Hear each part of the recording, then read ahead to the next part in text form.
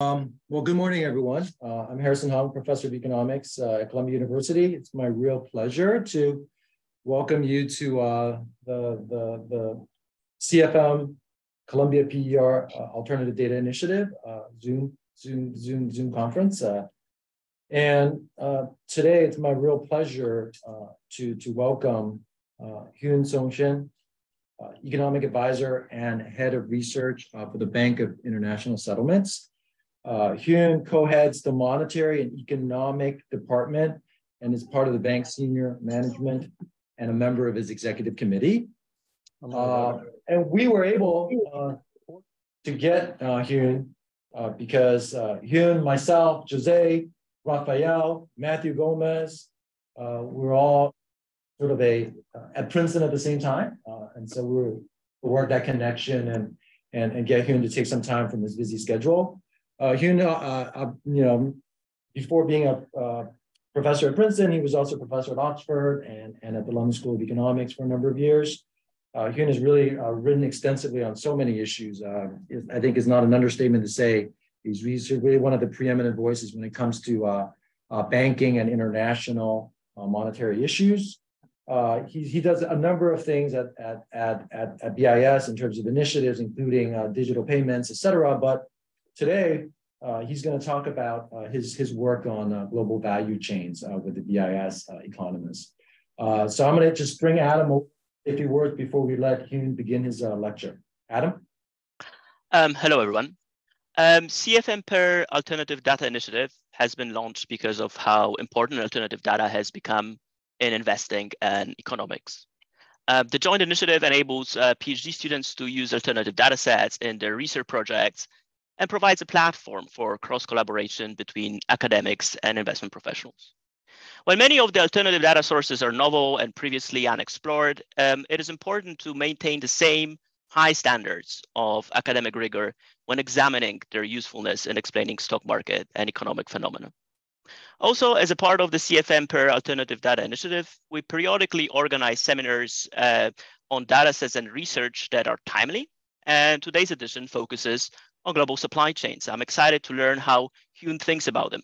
Thank you, and back to you, Harrison. Hyun, the floor is yours. Please, you can share your slides.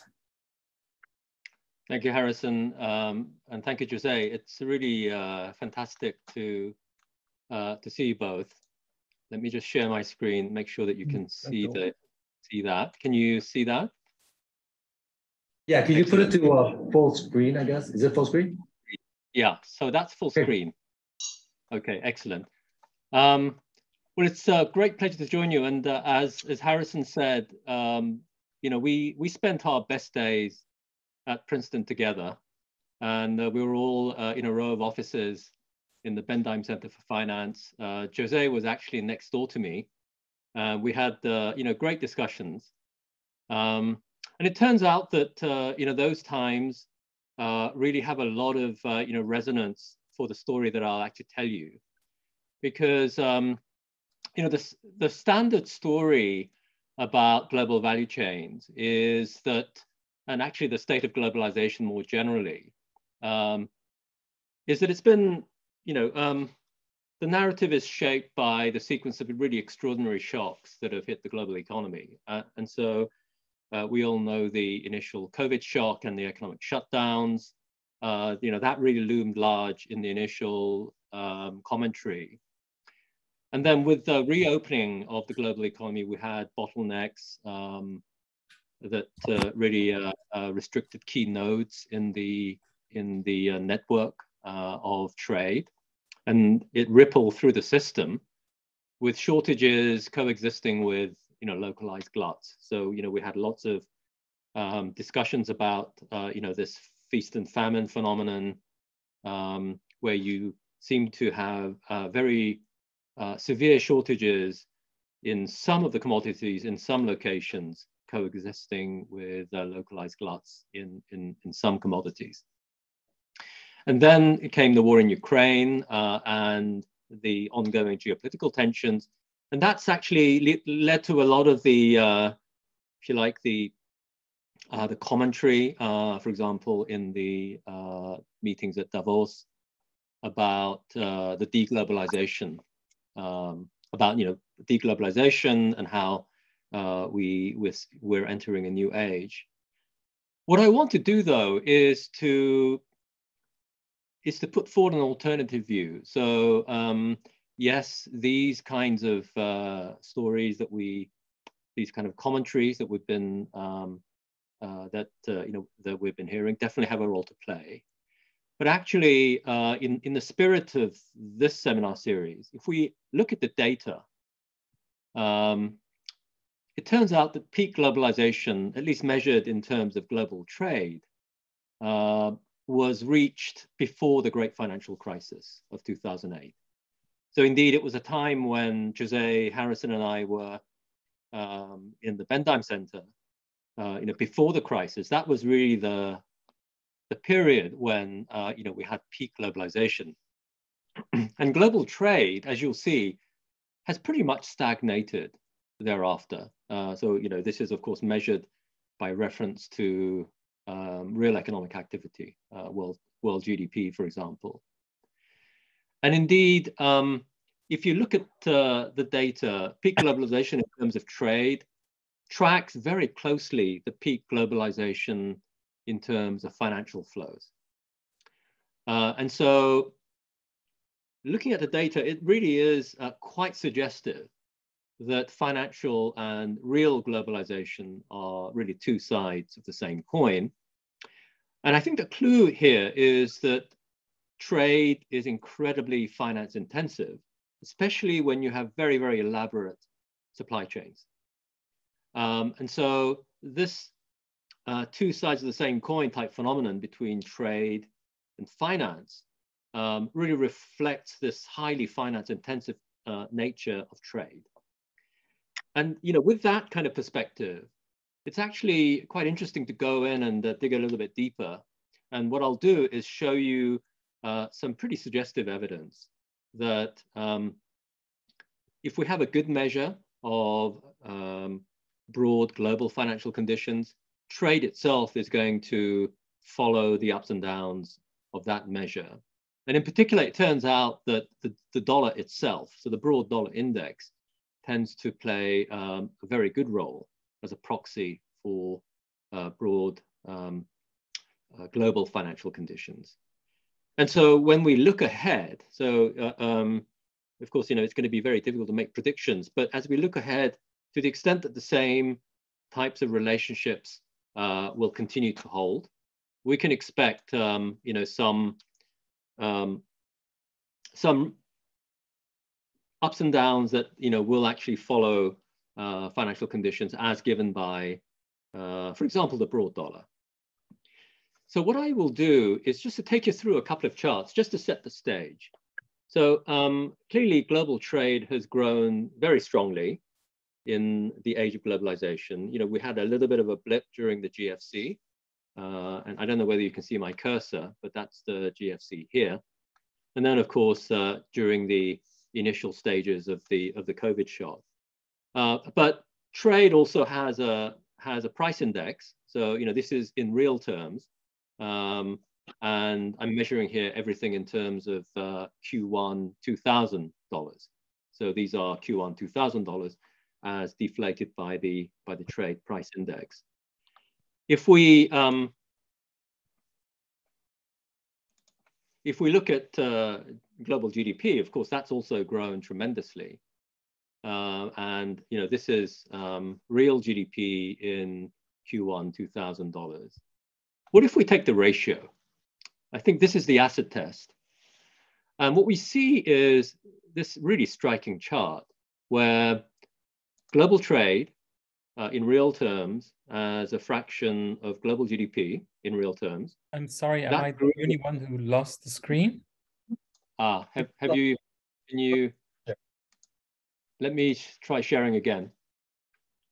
How is that? Okay, good, excellent. Sorry about that. Good.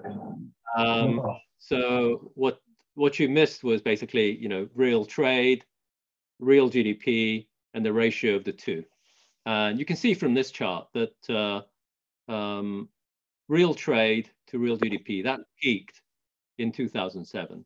So here, sorry, would you mind minimizing your Zoom because it hides part of the screen? Ah, okay, sorry. Thank you very much. Okay, very good. Sorry.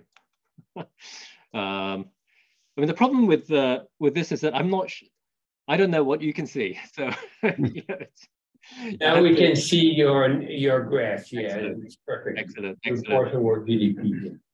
Very good. Yeah. So here it is. So goods exports to GDP, both in real terms. They're different deflators. I mean, GDP is primarily services, exports primarily goods, as you'll see shortly. And so, they need their own deflator. And this is the ratio of the real to the real. It really grew tremendously in the golden age of globalization. It peaked just here, just before the GFC. It really dipped very sharply. Then it bounced back. But then since, ever since 2011, 2010, it's been stagnating. So if you were really interested in the question, when was the start of the if you believe that there is deglobalization happening, and it's being driven by COVID, it's being driven by geopolitics. Well, actually, I have news for you, because if you look at the data, it started a lot earlier. And what does this chart resemble? Well, this is where I think my perch here at the BIS gives me quite a good vantage point. Fascinating. There are lots of ways of measuring global finance, and so here's one way, which is just the total cross-border bank lending relative to world GDP. So I've separated out different banking systems. So depending on whether the headquarters are in the euro area, the US, or Japan, or in other European countries. But this is the aggregate. The black line is the total. So if you look at global banking activity, and just add it all up, as measured by cross-border claims, it peaked as a proportion of world GDP exactly here, and it reached something above 50% of global GDP.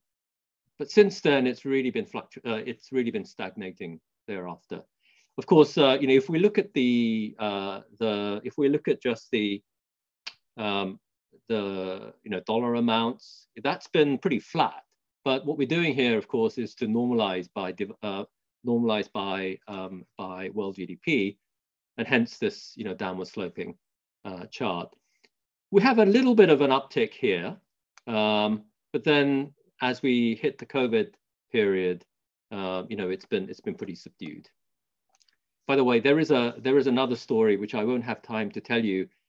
You can see that it's the yellow, which has seen the biggest ups and downs. It's really, this is a story about European banks mainly. It's actually European banks intermediating dollars. This was the subject of my IMF Mundell-Fleming lecture, some time ago.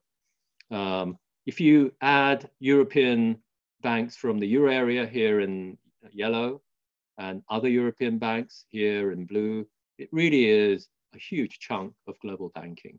But that's another story. I don't have time to get into that. But in the aggregate, essentially, if we look at global banking and global trade, they both, there's a kind of certain resemblance here to the two series. They both peak just before the global financial crisis. Now, why might that be? So it turns out that when we look at the trade data, and this is from the World Bank, and just ask, what are the components of trade that has grown fastest? Well, the answer turns out to be it's manufacturing.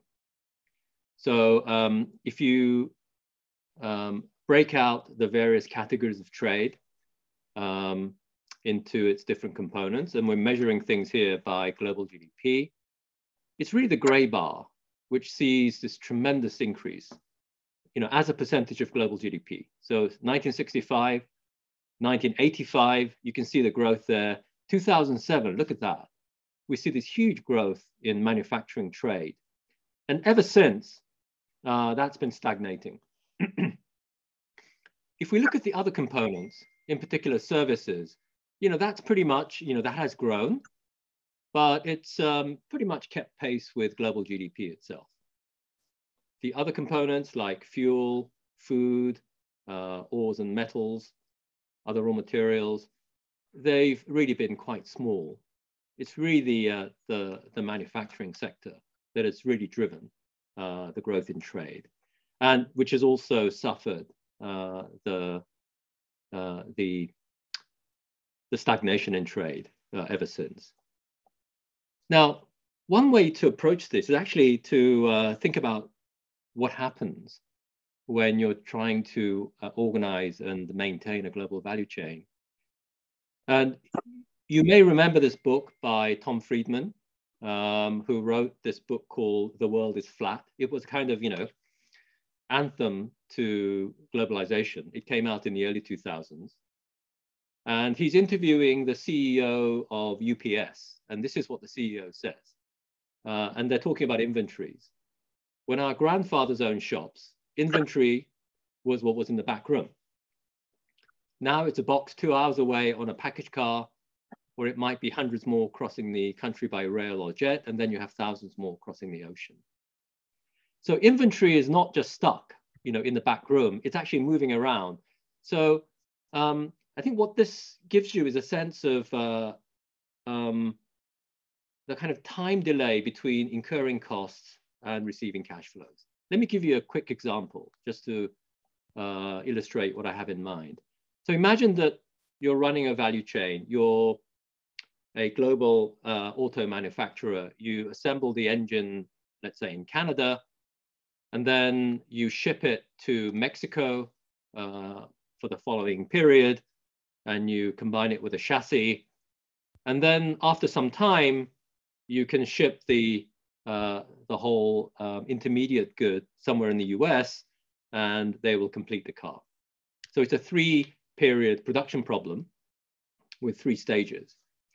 Now, in the meanwhile, of course, as you're doing this, you're starting off another engine here and another engine here.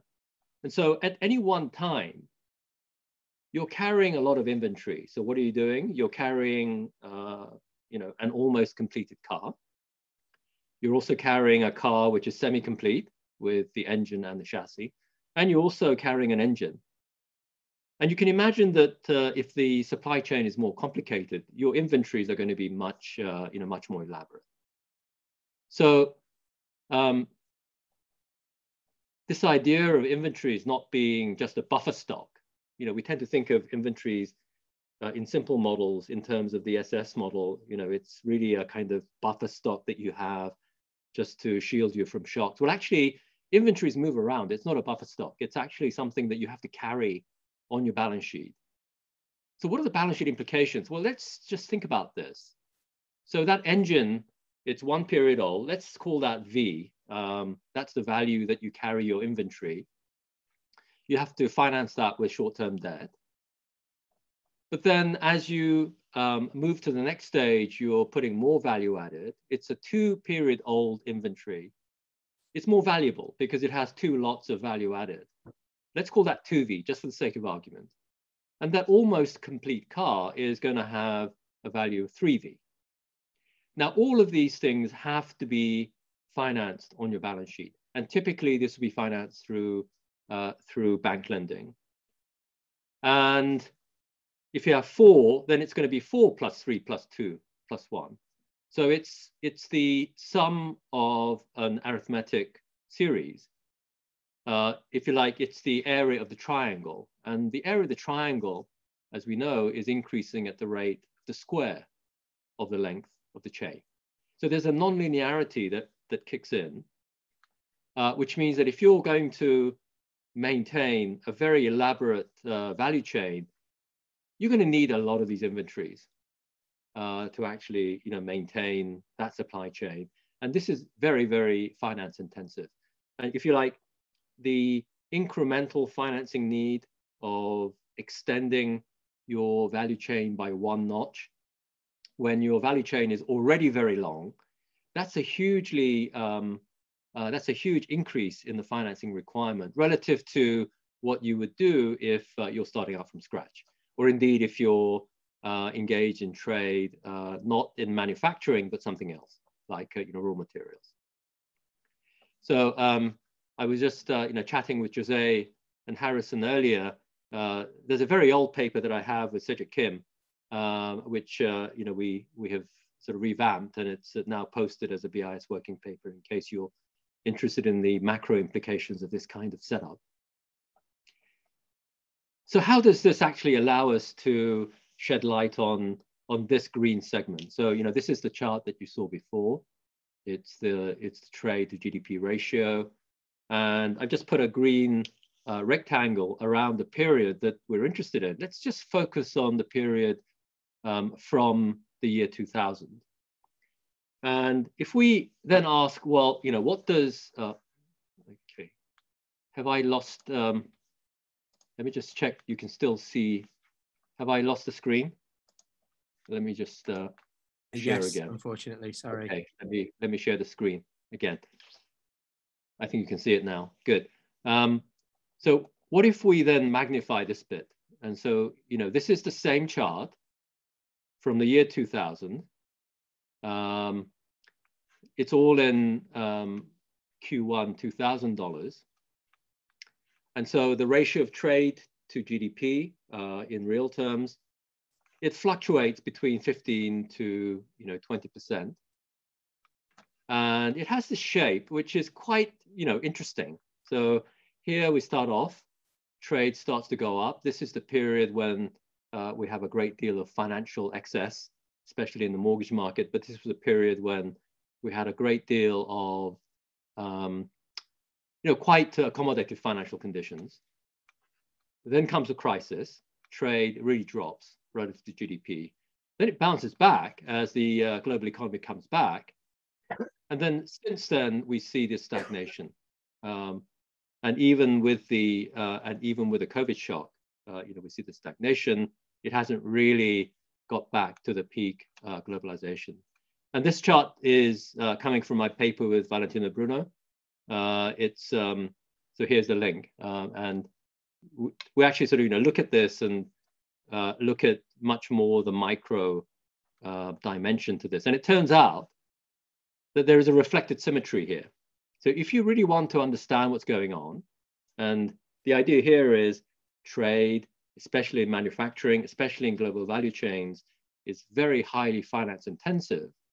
And so when you're thinking about either extending or shrinking, the terms of that trade-off really depend on the financing cost that you need to extend or shrink.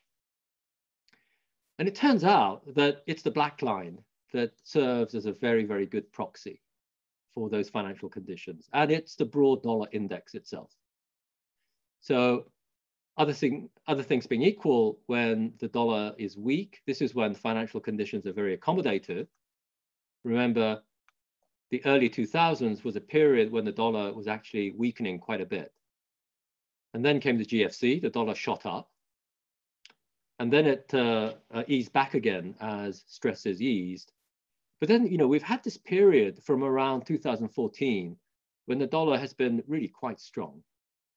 I'll show you a longer term series in a minute, but the most recent period is really quite remarkable in that it's very close to the strength of the dollar we last saw in the mid 1980s.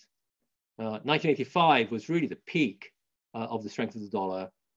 This was when international negotiations led to the Plaza Accord, and there were very, very large tectonic shifts. It turns out that we didn't quite break the record this time, but we came close actually. And so the storyline here is, if we think about financial conditions, in particular that restriction in global banking that we saw earlier. So I showed you this chart as a summary of how subdued global banking activity has been since the GFC. Well, there's a good reason. If you believe that it's very finance intensive and at the margin, it's the financing conditions, that really determine how long or how elaborate you want that value chain to be, then clearly this is going to enter into the argument. And in this paper, what we show is that we can show through a micro data set that actually the financial factors really enter into export decisions in a very substantial way. But you can see already that even in the aggregate, you can see something is happening here. Now, I was in Korea recently, and Korea is really quite an amazing country. Well, it's amazing in many ways, but one of the ways that it's amazing is that it has this incredibly timely trade statistics. So whereas in other countries you have to wait a few days or even weeks to get the latest trade data, in Korea you get the monthly trade data at on the first day of the following month. It's really very amazing, very timely. And so when you look at Korea over the COVID period, it's just an amazing chart. The green line here is the annual growth rate of trade. It's the annual growth rate of goods exports. And the black line is the line that you saw earlier. It's the annual change in the broad dollar index. And you see this incredible reflected symmetry here. It's when the dollar is weak or weakening that you see trade going up. It's when the dollar is strong that you see trade coming down.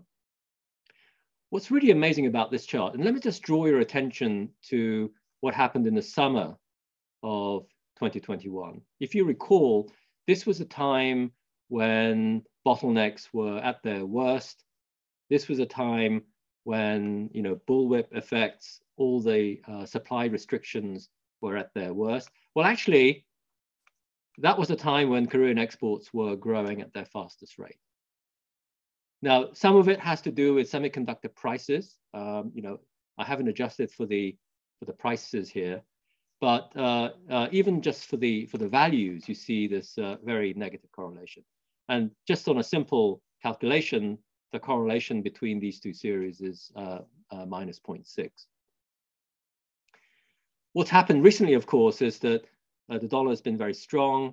The Korean won was one of the currencies that was hit hardest by the strength of the dollar. You might think, well, the textbooks say if your currency is weak, this is when your exports should be really strongest. Well, actually, no. Exports turned negative last autumn, and the latest data is that it's going further negative. There's a little bit of a delay with the dollar, obviously, but if you were hoping to see a rebound in exports due to the depreciation of the Korean won, this is not what you're seeing. And it makes perfect sense for Korea because Korea is very much part of the global value chain networks. It's highly connected with the Asian global value chain networks. The biggest components have to do with intermediate goods. And if you're shipping intermediate goods and back and forth with China, for example, it's very closely integrated in that sense. This is going to be highly finance intensive. Now, just to give you a few other charts, just to convince you that the broad dollar index does a credible job as a proxy for broader financial conditions. Here's a chart that shows the annual growth of dollar-denominated credit, so either total credit here in the solid line or loans from banks. And the black line is the four-quarter change in the broad dollar index. And again, you see this reflected symmetry. If you want to look at trade credit more directly, well, we actually have data on that. We ask the central banks to give us their latest data on trade credit supplied by banks. And again, that conforms pretty closely to this reflected symmetry. You have this mountains and lakes picture. When one goes up, the other one goes down. There's a sort of broader point here, which is about the way that we look at the global trading system. So, we are accustomed, I think, to seeing the global economy in terms of the island economy model. So every country is an island. It's the relative prices that intermediate between the real activity across islands, and ultimately it's the exchange rate that is going to determine the equilibrium, the trade equilibrium. Well, actually, if you think about it, it's better to think about this more as a network of interconnected balance sheets. Yeah. So if you like, this is the better picture. So rather than thinking about islands, these are firms that straddle countries, and it straddles the different sectors. So these are charts that were produced by some BIS staff. Every dot is a company in capital IQ. Wow. The size of the dot gives the size of total assets, and the colors give you the headquarter country. And what you can see is that it's a very, very interconnected series. The positioning here is in terms of centrality. So it's the fixed point calculation. It's like having the Google rankings of web pages. It's the companies that are connected with more central companies that are appearing in the middle of this chart. And you see that it's it's an incredibly intricate web. It's not, these are not islands, and they're all, interconnected through the balance sheets. So these are across countries, and global chains and global value chains are also networks of balance sheets across industries. So, here red is the IT sector, and it's the same set of firms here. So, we can triangulate. So, here's an Asian company. So here's a Korean company here that's in the IT sector, and you can sort of pretty much guess what that company is. Across sectors, it's also a web of these interconnections. So rather than thinking about trade in terms of the island economy model, I think it really does push us towards an alternative view. These are really balance sheets that are interconnected, highly integrated, highly finance intensive. And this is where I think it's a training both in terms of the real economy and in terms of finance. And to put it all, if you can actually have the technical training to think about the networks, I think that's the kind of combination of skills that will really come in handy. So let me conclude with a kind of a quick look ahead. So if this is all true, and you believe some of my stories, a lot will depend on where the dollar is headed next year or this year. Now, one very important backdrop here is what inflation will do. And here are the inflation rates across these economies. And here are the forecasts for the end of the year. We're expecting inflation to moderate. And to that extent, we're expecting monetary tightening to be more commensurate with the lower inflation. We're also seeing a moderation of commodity prices. So, if we look at the oil price, if we look at the price of oil, it clearly peaked with the Russian invasion of Ukraine. But lately, commodity prices have been really quite subdued. And this is an interesting chart. So the New York Fed has an index of global supply chain pressures. And this is the black chart here. You see you see how tight this measure is in 2011. Well, if you recall the chart that I showed you for Korea, that was when Korean exports were booming, right? And so if you were thinking that these bottlenecks are really going to hold back trade, well, guess what? Trade was really booming in those days. In a way, it was because trade was booming that some of these supply chain indices were showing, strains. And here are the PMI indices for delivery times across various countries. They really peaked in 2021, and now they're actually pretty close to being normal. And here's the long-term chart that I mentioned earlier. I said that the recent strength of the dollar is revisiting some of the peaks that we saw in the mid-1980s. Well, this is the chart for the BIS real effective exchange rate for the dollar, going back 50 years. And you see that it's a W shape. So the most recent peak in the dollar, it didn't quite break the record of early 1985, but it came close. And if we look at over the last 50 years, the recent period is really a period of quite a strong dollar. And to the extent that this is going to have an impact on financial conditions, banking activity in particular, this is going to impact the real side. Here's a zoomed in version. It's monthly data. And essentially the dollar peaked at the end of October. And here are the bilateral exchange rates against the major currencies. We've seen a little bit of a reversal of the decline in the dollar recently. And for those of you who follow financial markets, you will know that the most recent macro data is showing somewhat the, a revival of some of the underlying inflation pressures, and the labor market is staying very strong, especially in the US.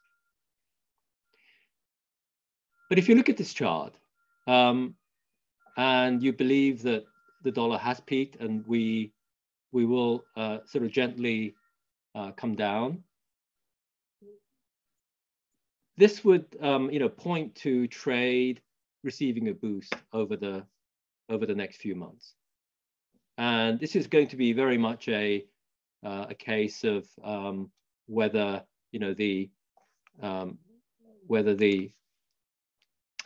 this measure of the dollar as a barometer of global financial conditions is really going to moderate. So let me leave it there, and thank you, Raphael and Adam for being discussants. So Harrison, let me hand it back over to you. Great, thanks, Hyun. Very provocative. We're going to have a lot to talk about with the panelists and also with the audience. So let me kind of bring Jose Schenkman on to moderate the panel. Jose. Hi, thank you, Hyun. This was a spectacular lecture. We have two panelists. Adam Raj is the director and head of macro research at the Capital Fund Management, and is the person that helps us with all this data and so on, directs all this project. And then we have Raphael Schonley, who was a student at Princeton at the time we're all there, and is now a professor at Brandeis. So let me start with Adam. Maybe I'll throw a question, which is that all this data, Hyun shown this very elaborate network. And I wanted to know to what extent this data, both in supply chains and perhaps on this elaborate network, is being used for practitioners in the market. Can you hear me? Yeah. Thank you, Jose, for the question, and thank you, Hyun, for this great presentation. So, indeed, so the supply chains are, a very, very timely subject. And maybe let me start by, giving you a few remarks from the point of view of an asset manager. So, the supply chain disruptions were one of the COVID reflationary forces, and that brought the inflation readings to heights that were unseen since early 80s, and not long ago they were also at the center of attention of many central bankers. And as Hyun nicely pointed out, supply chains and global value chains are best described and visualized as networks, as webs of interconnections between firms, webs of interconnections that are complex and links that go a long way. So such networks can undergo disruptions caused by shocks to both supply or demand, and this shocks can propagate in complex ways because we're dealing with complex networks. So, for example, the bullwhip effect that Hyun mentioned posits that a small change or relatively slight change in consumer demand can cause a lot of volatility up in the upstream in the value chain. So supply chain disruptions came into spotlight during COVID. COVID was a big disruption. Initially the economies have have partially shut down, and then there was a rebound in demand. However, Hyun works also demonstrate that the conditions of supply chains depend on other factors like interest rate or the strength of the dollar. So for asset managers and investors, it is important, it's very important to monitor supply chains and conditions of supply chains, simply because that helps to prognosticate short to midterm trends in macroeconomic variables and by extension in asset valuations. So just before I dive into data, I'd like to just maybe briefly mention how the conditions of supply chains can affect asset valuations. And they work themselves through various channels. So disruption to supply chains of pretty much any nature create uncertainties along value chains, and that may impact stock valuations. So on top of monitoring the disruptions, you also need to know where the company that you're looking at is positioned within the value chain. And then one of the hallmarks of globalization was offshoring, and offshoring means transportation. And then a sudden rise in transportation costs put upward pressure on things like cost of merchandise and commodity prices, and by extension can impact inflation. So that impacts commodity markets, but also potentially bond markets. Everything else equal, rising transportation costs reduce margins, and so could impact stock valuations. And then recently, stockouts, so articles that are temporarily out of stock for consumers, they have been also linked in academic literature to inflation. So how can you go about, so supply chain overall are very relevant to global economy and to asset managers and to investment community. So how can you incorporate them in your investment process? Well, as Hyun has shown, well, you have to start by building out a network. So you need to identify suppliers and all the upstream and downstream interdependencies. And in practice, you can you can go about this in several ways. You can, for example, look at regulatory filings to link up the relevant companies together. There's generally many ways of setting up a network, and some ways may be better to studying a problem at hand than others. So this is, you need to set up your network first, and then once you have your network set up, you can start looking, say, all the way upstream and monitor things like geopolitical risk in the upstream country or region, economic conditions in that region, business fundamentals, but also any disruptions that are happening. For example, COVID shutdowns in the upstream country. Then one notch below, as I mentioned, offshoring means inventory being moved between different geographical zones, and so you should be monitoring transportation costs, maritime freight rates, container shipping, cargo, but also air transportation and railroad transportation, and generally financial health of transportation companies in order to assess how much strain they're able to shoulder. Also, periodic business surveys, some of which Hyun mentioned, are a good source of how smoothly supply chain function, as you can get an idea whether suppliers' delivery times deteriorate or improve. And finally, a downstream measure and interesting data you can look at are stockouts. So articles that are temporarily out of stock, especially certain categories of stockouts, can be an early warning sign that we're dealing with a disruption along some value chains. Of course, you need to adjust that for any possible shift in demand patterns.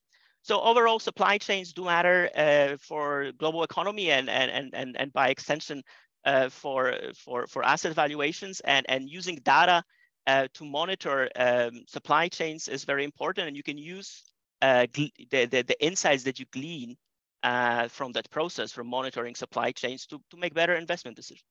Thank you, and over to you, Harrison. Thank you, Adam. Just, just for our graduate students that are listening to this, investors also matters for the outcomes of the economy. So you heard a lot of good hints about how to think about those network of supply that Hyun has shown plays such a big role. Now, for Rafael, maybe I'll start that question really that I would have interrupted Hyun with if this was a normal, you know, if we're all in the same room. But I think it's an interesting question. So since this period in which, of course, the financial condition got worse, and by measured by the dollar index, for instance, as measured by the dollar index, but it's also a period in which interest rates have been very low. So it's be good if you have a low network. So something else was going on that, in spite of the low interest rates, made the economy made this change more, what kind of lowered the supply of those things. So I don't know if Rafael has something to say about this, or if you want to start with just some general discussions of Hyun's point, we can come back to that if you don't.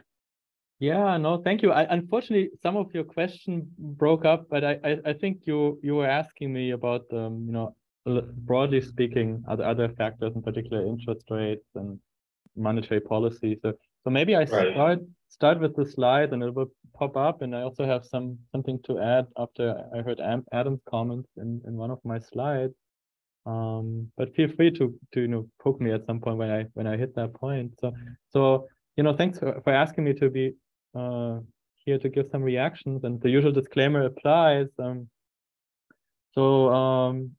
particular, actually, Harrison asked me to think about some of the stuff that popped up at the end of your talk, Hyun, which is inflation expectations and inflation.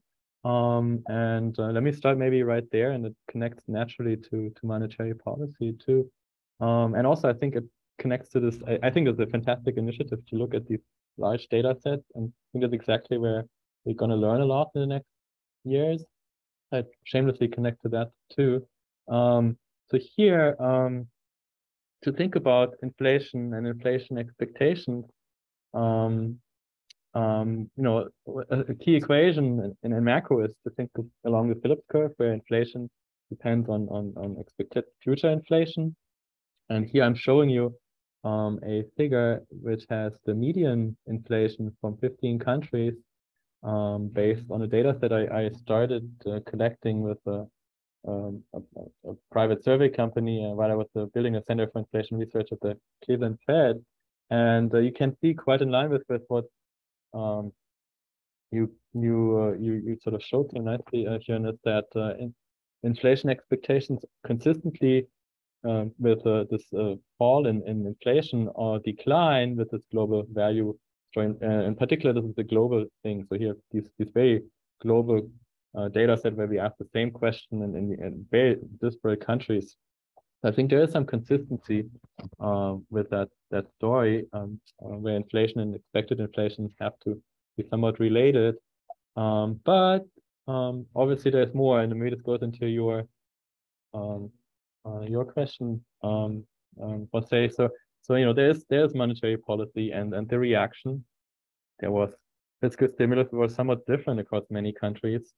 And inflation expectations, which influence our beliefs and our actions, and obviously asset prices, they're not always the same. So here I'm showing you what we get in the survey for Brazil, and you can see that in starting in 21, inflation expectations already started to come down. So there must be other factors going on. And so if you sort of step back, people have done, and I think you had a chart from one of these papers, or these guys have looked at sources of drivers of inflation. There's a large chunk that is due to these supply shocks, but there is also a large chunk that is not due to supply shocks. So coming from the demand side, which gives room to policy, and which policymakers have been talking about. So maybe to go to more micro story of what's going on, I'm going to skip my second reaction and maybe come back. So what do networks really do also, right? So we've talked about sort of the physical part of trade, and I think networks do a lot more. There's information that travels along networks, and this is true for firms, for individuals. And I think we really at the starting point of just being able to understand these better by virtue of having better data on linkages beyond these expectations, right, of firms, prices, different input mixes, balance sheet data, and it's really challenging, particularly at a high frequency. If you ever worked with these data, and I think Scandinavia and Chile probably have the best data. So thinking about what to say here is like, I'm going to be quick with 2 points. One is there's a recent paper that exploits this amazing microdata from Chile, where you can basically trace out at the firm level what firms think, what they use as an input mix, and you see that observed price changes along the supply chain actually affect their beliefs about inflation and their actions, in particular their path through to prices and inflation. And then also something that I've been working on the consumer side is to map out the beliefs of consumers, but I think that's sort of naturally generalizes to thinking about interactions between firms and people in firms.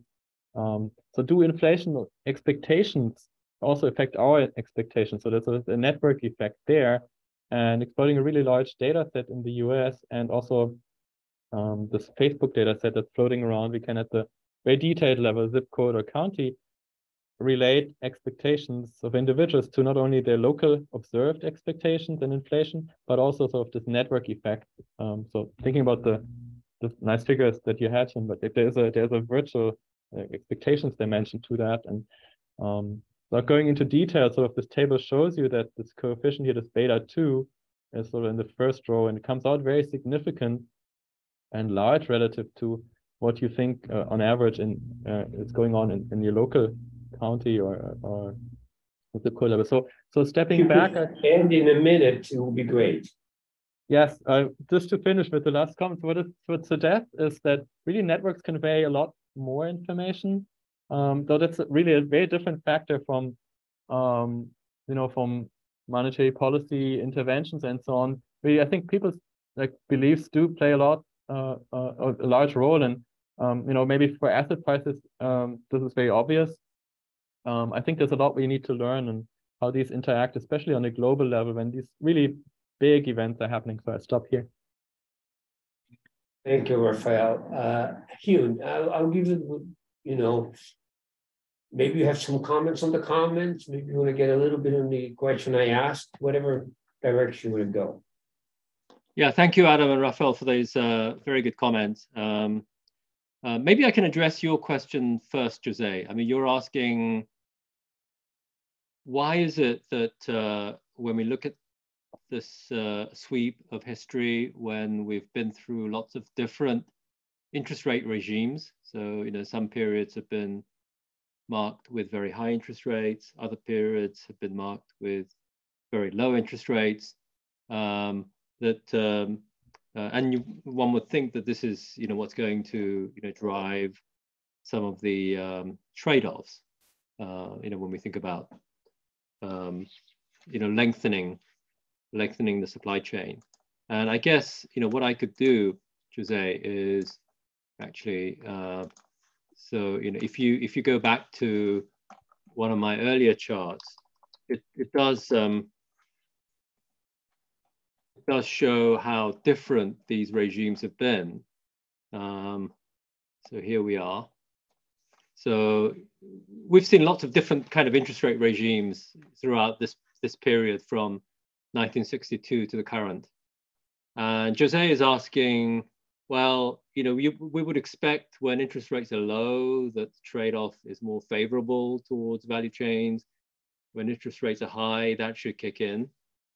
I think that's a very good starting point, Jose. But if we look at this period here, just before the GFC, this was a period when interest rates were actually reasonably high. It's when central banks were emerging from a very low rate. And central banks were raising rates in the run up to the GFC. But that's really when you see this biggest, when you see this biggest run up. And I guess what this tells us is that as well as the price, we have to think about the quantities here. This was the period when banking was just expanding at tremendous pace.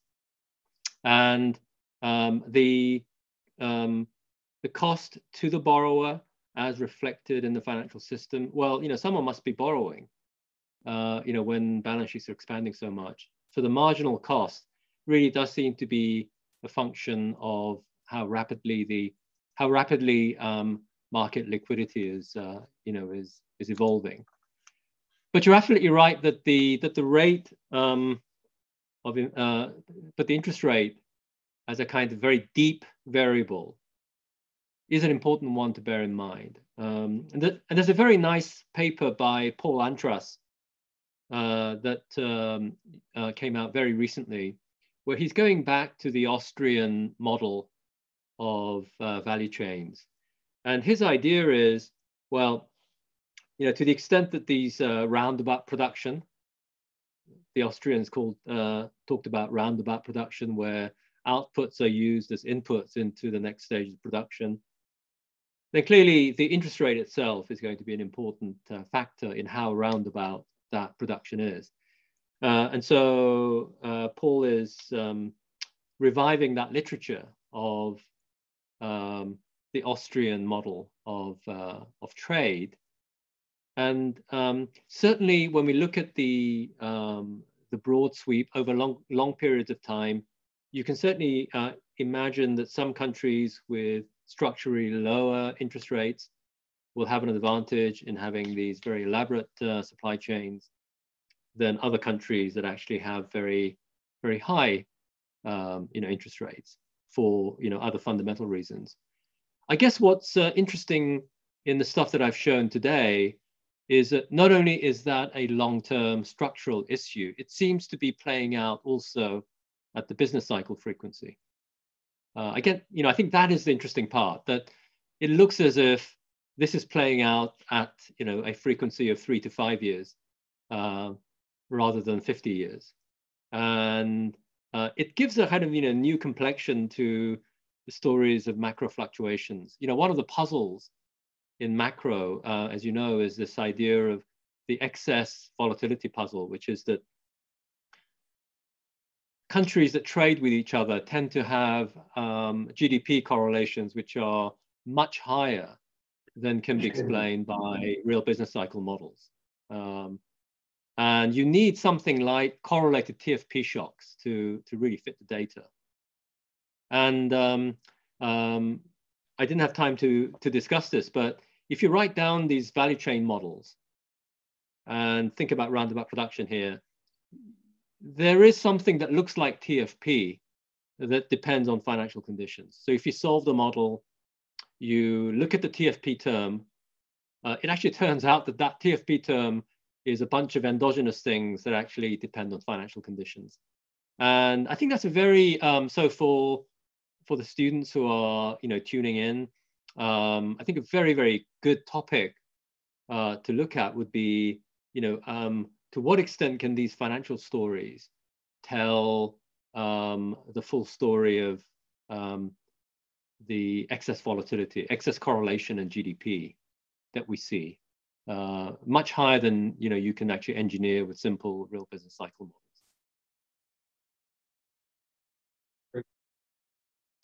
Yeah, of course. Yeah. Now we could open up to just general. So we're going to open to questions.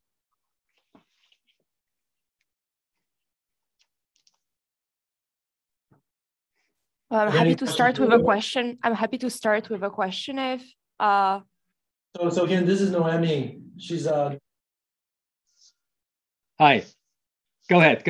Hi, nice to meet you. Yeah, I had my question was how do you think about welfare? Is it like finance is just part of the marginal cost of trade, and so marginal revenue is equated to marginal cost, and we're in the first welfare theorem kind of world, or is it some friction that exists, and if so, what is the type of underlying friction that policymakers would be willing to address? That's a great question. I didn't talk at all about welfare, but that's definitely worth thinking about. So if you look at this chart, which is the broad sweep of global trade, to the extent that a lot of this is being driven by financial conditions, I think it's a reasonable question to ask whether at certain points in time, the global value chains are too elaborate. It's actually going to be, just far too elaborate than would be justified. in a steady state. And you could argue, I mean, arguably this bit here, 2005, 2006, 2007, this was a period when financial conditions were very, very loose, and all kinds of things were happening. And if the value chain is only sustainable at levels of financial conditions that clearly are not sustainable, then arguably, that trade is not real, that trade is not really sustainable trade either. And you could even think about bubbles in global value chains.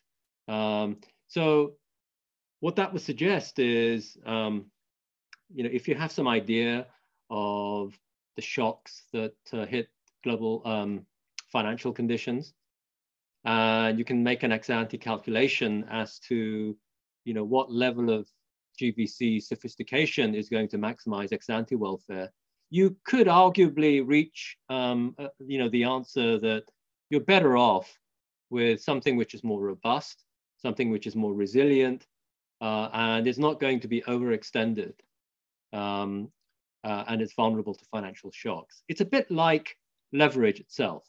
So, when margins are very, very thin, leverage is very high, it could be that that's great. I mean, people can do a lot more, but if that is vulnerable to shocks and, it's vulnerable to margins going up and therefore deleveraging, you can do the ex-ante calculation.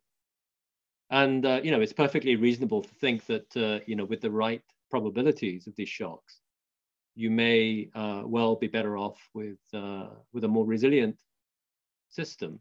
And in a way, this is where the discussion is going right now. I mean, it's motivated by more than the economics.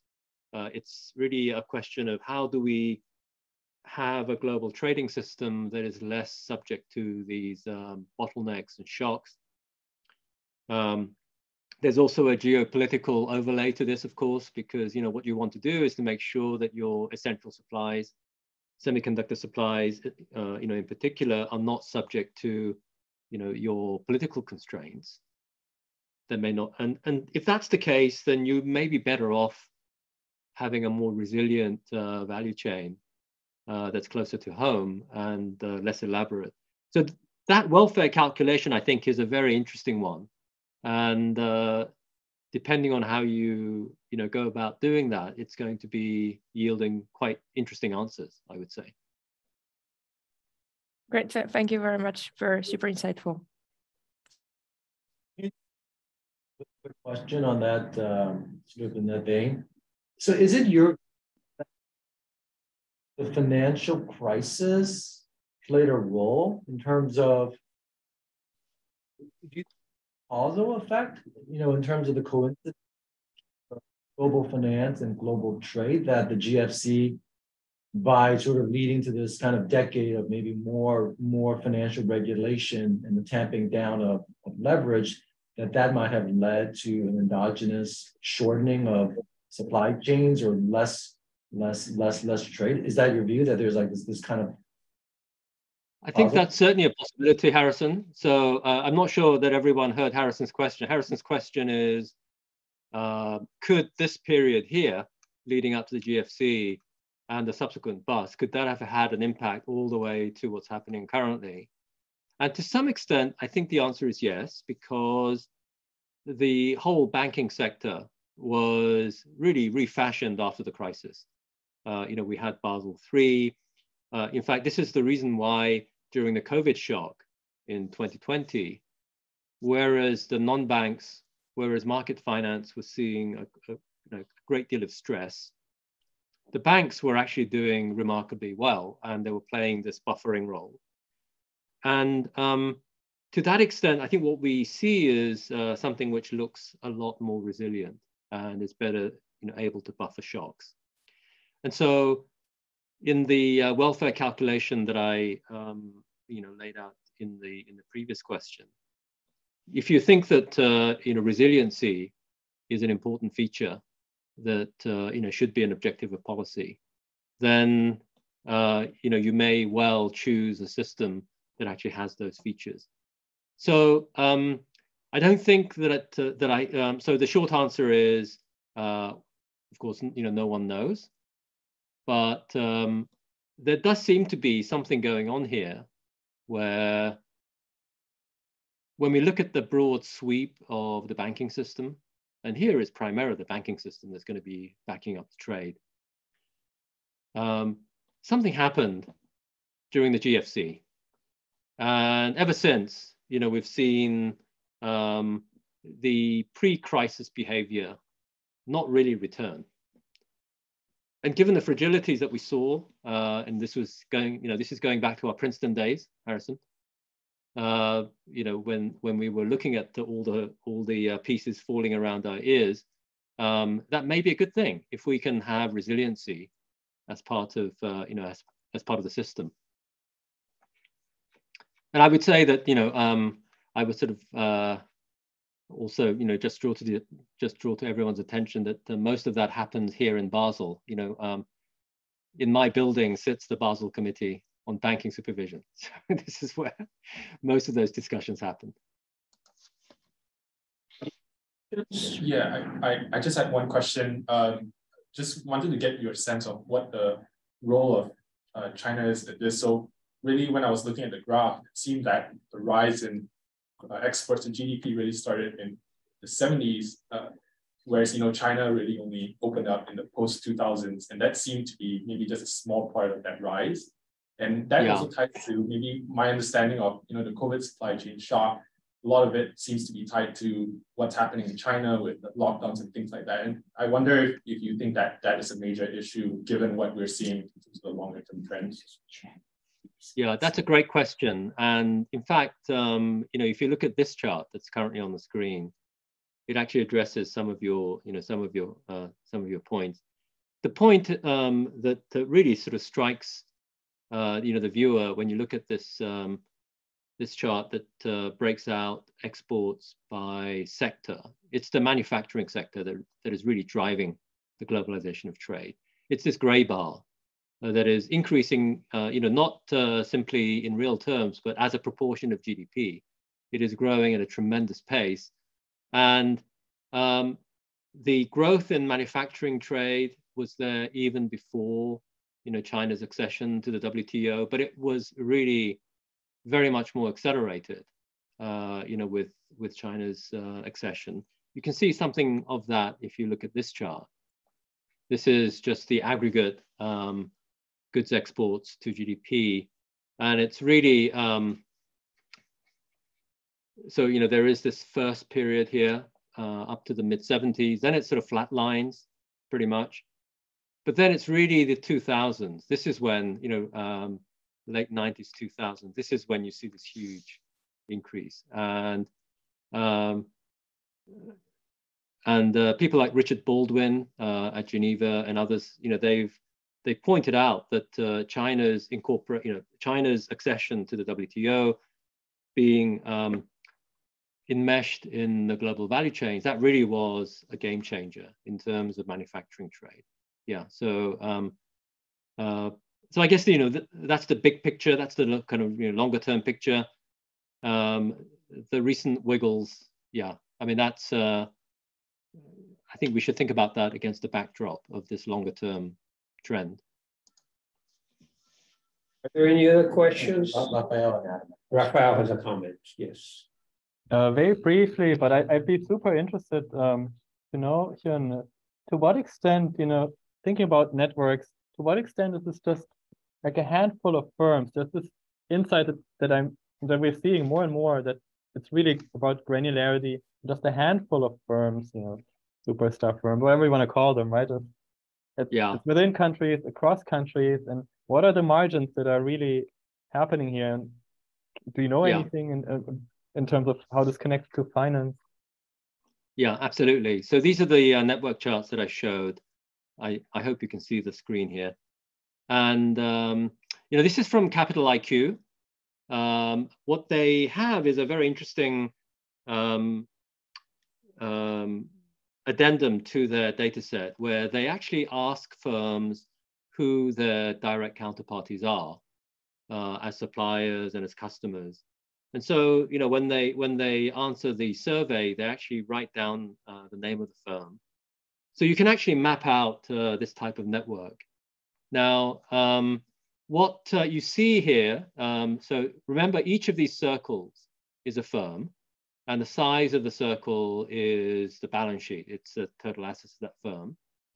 And this is, these are network charts that are arranged according to sector. So the red here is the information technology sector. The green is the automobile and component sector, et cetera, et cetera. And you can, pretty much piece together who these firms are. And of course, we have all the details. But you see that, there are some pretty central firms. So here, there are some red firms, which are in the IT sector. The following chart, it gives you the breakdown in terms of, where they come from. So these red dots here are IT firms that come from Korea. There are two big ones, and I think you can guess, which of these two are. There are also IT firms that come from the US. So here's a really big one, and there's a bunch of smaller ones, and it's all enmeshed into one very complicated value chain. And we know what, who these firms are, they're household names. There are countries like Germany, which are very, very important in the manufacturing sector.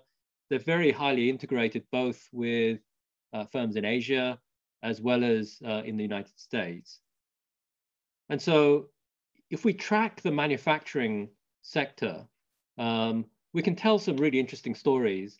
And I don't think that, this data set has been fully utilized, Raphael.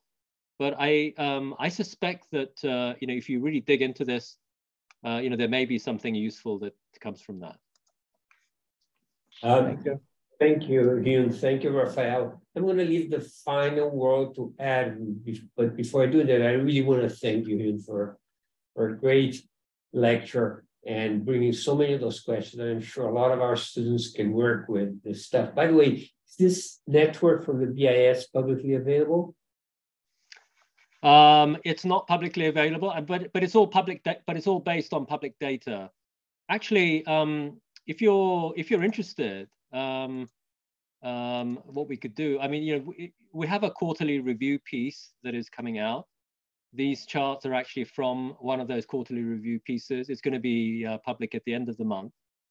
But for those of you who are familiar with this data, I mean, the real trick is to plot, the centrality. Is to calculate the centrality, because you need to find the fixed point when you do that calculation. And not all of the mathematical packages are great at that. You need a specialist package. I've forgotten the name of the package that that my colleagues used, but there is a specialist package that is, tailored to do this kind of fixed point calculation. And so once you have that centrality measure, then the rest is pretty easy, because then you can just, put edges between firms, and then it's just the size of the circle. Thank you, Hyun, again. Adam. Do we still have time for one more question? The last question, Adam. You have the last question if you All want. right, great. So to pivot a little bit more to data that Hyun was just talking about, and picking up on what Raphael showed in his reaction. So I'd like to kind of bring up that there's, it's important to kind of map out the supply chains, but that and study supply chains, but that comes with a lot of challenges, because, for example, some company links may be trade secrets. So, we might be looking at partial networks and maybe miss some important links. And, you can supplement that analysis with a bottom-up analysis that can help you with the inference process and make the networks that you're looking at more complete. So reveal more of that network. But then also companies within network are not all the same. They're heterogeneous. For example, they don't all manage, inventory in the same way across different industries. And then there is a whole problem of timeliness of data. So some data is timely, like transportation costs, you can get pretty much, daily or weekly. Whereas, and same with some risk metrics, geopolitical risk, policy risk, political risk, that's something you can get a handle on pretty much on a daily or weekly basis. But some other data is not that timely. So for example, amounts of goods flowing along the value chain, or say any informed potential bottlenecks brewing up there somewhere, can become available with substantial lag and only have low frequency to it. And then finally, shocks and distortions, when they propagate through a complex network, they propagate with a lag. It takes some time for the shock to kind of all the ripple waves to reach the entire network. So while there is some, typically some what Hyun called the buffer stock, a quantity of final inventory available, but the distortions really affect the inventory in transit. So I'll be happy to hear Hyun's thought on that. And I guess, we all need to be tapping into more data sources in order to have a more complete picture. Thank you. Yeah, absolutely, Adam. I think you're pointing to some really important topics here. This chart, we're just relying on S&P Capital IQ. So, it's a standard corporate data set. It actually has this module for the counterparties, customers and suppliers. Now, to what extent that's a complete, record, that's really, yeah, as you say, there could be some missing links. But to the extent that the biggest effects are going to come from the biggest exposures, and here exposures really means, who's, if you look at your receivables, what are the biggest receivables? Who are the counterparties for your biggest receivables? And who are the biggest counterparties for your payables? This is an area, trade finance, which is a little bit of a backwater. It's taught actually by your colleagues in the business school that look at supply chain management and so on, but less in the mainstream economics literature. But I think it's something that definitely deserves more attention from economists, because it really points to some of the big macro features that can show up when you have macro fluctuations. So, thank you very much. Thank you so much. So this is going to be a wrap on the exciting lecture and a lot of great panel questions. And so we'll see you guys next time. Thank you so much, Ian. Have a great evening. Thanks, Harrison. Thank you, Hyun. Thank you, everyone. Jose. Yeah, thanks, everyone. Great event. Thank you. Bye. Thank you. Bye.